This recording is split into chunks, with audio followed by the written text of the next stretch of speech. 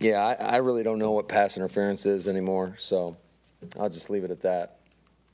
Yeah, until I go back and look at the film, I can't tell you right now. But I know we better fix it. Otherwise, teams are going to that's going to be their blueprint to beating us. Is they're going to try to run the football and grind it out. You know, we got to do a much better job to get teams and stuff to run on those early downs to get them in those longer yardage situations. But tonight did not do a good job of that. We had chances. You know, we had a lot of chances down the stretch. We moved the ball well all day long. You know, we just struggled in the red zone. 2 field goals, you know, 4 passes on the 1, and then obviously the turnover.